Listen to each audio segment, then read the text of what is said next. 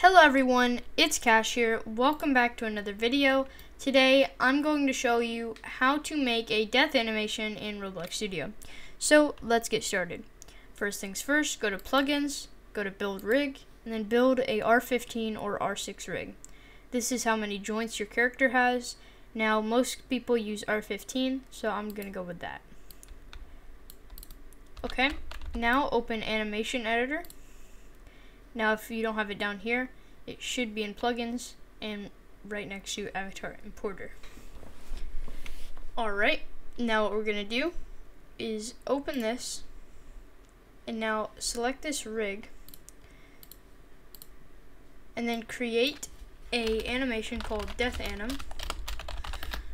So this is your death animation.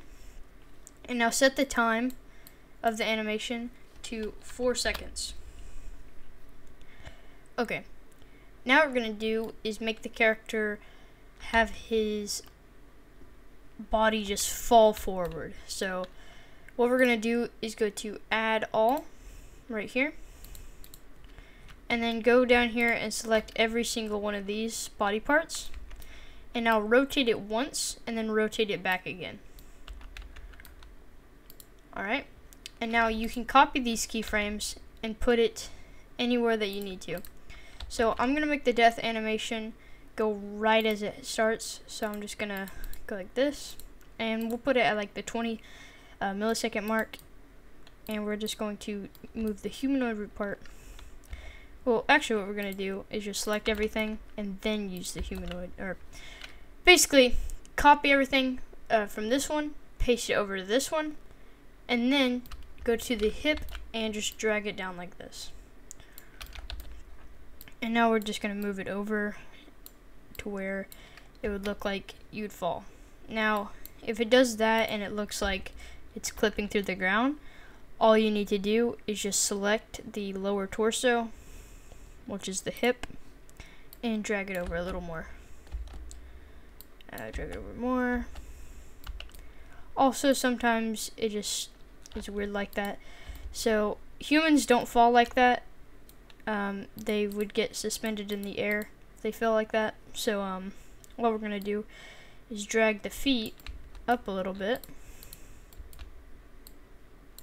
And now if you did it, it would all just look like that. And we're also going to make the upper torso. So just select that and drag this back a little bit. But also take the arms. So both arms right here, the left upper arm and the right upper arm, and just drag it like this. And I think I want to make it go like this. So it's like, now right here, we're also going to keep them up. So then it just looks like it just slams and falls. And then right here, I'm going to make these a little more stiff. So it kind of looks like he just falls to his knees.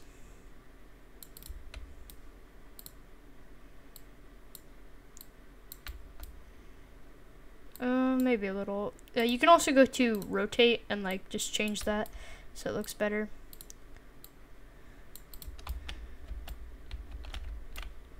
And I gotta drag that right there. Right here, I'm also going to adjust the torso. So just go to upper torso and rotate this a little bit. And here we go. So this is honestly our death animation kind of finished. Now the arms are kind of weird to me, so I'm just going to adjust actually the lower arms only this time. Like this. And then I'm going to copy that and paste it right here. So now it's like this. And right here, I think I'm also going to take the upper arms and do it like that. So now that actually looks good. Oh wait, actually I have a really good idea. Just select the arms and drag it like this. Perfect, that looks awesome. Okay, now you might be wondering why did we make it 4 seconds? Well, it's pretty simple.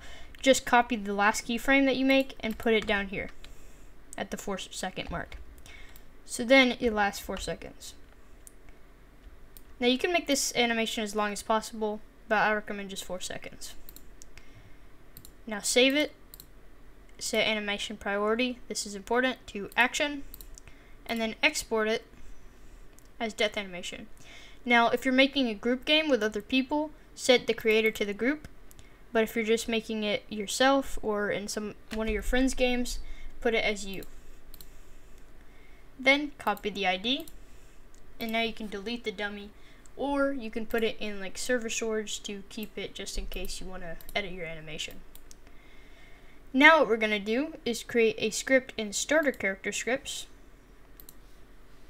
and then name it death animation, and then put an animation under it, and put your ID that you just copied into the animation ID.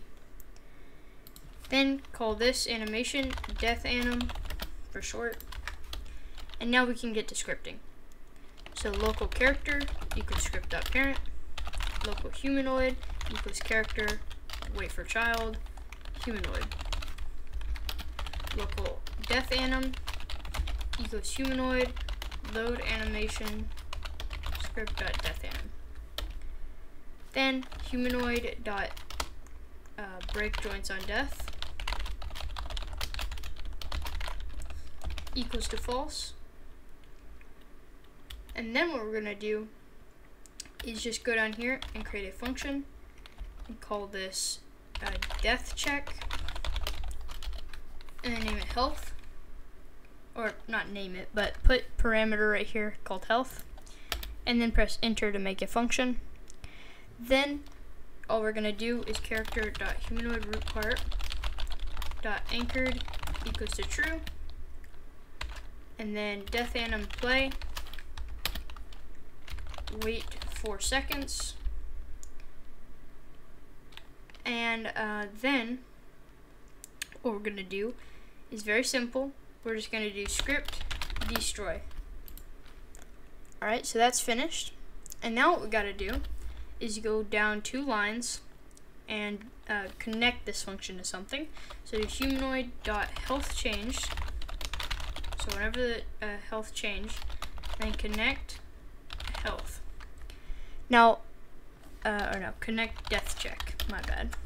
Now, can you guys see the issue? Well, the issue is that whenever the health changed, it's just going to just keep playing this no matter what. So copy this, or just Control X, or right click and cut. Now that copies it. Just type if health is less than or equal to 0, then do this. Alright, and now we just need a way to take damage.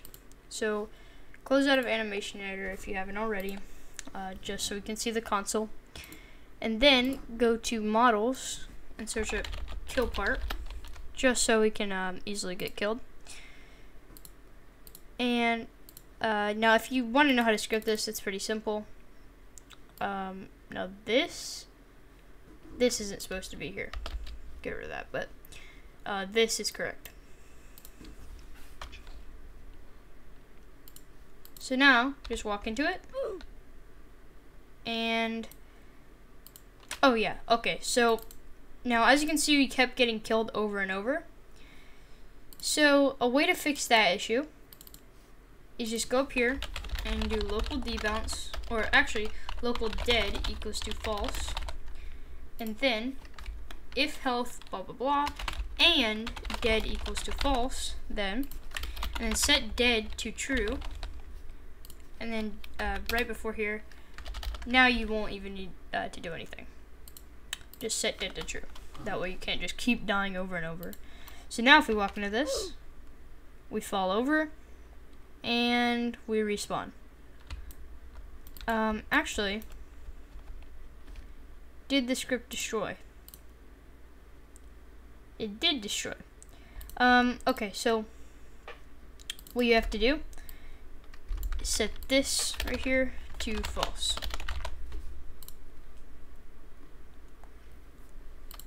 And now when we die, and we should wake up. Like respawn. Yep. So now when we die,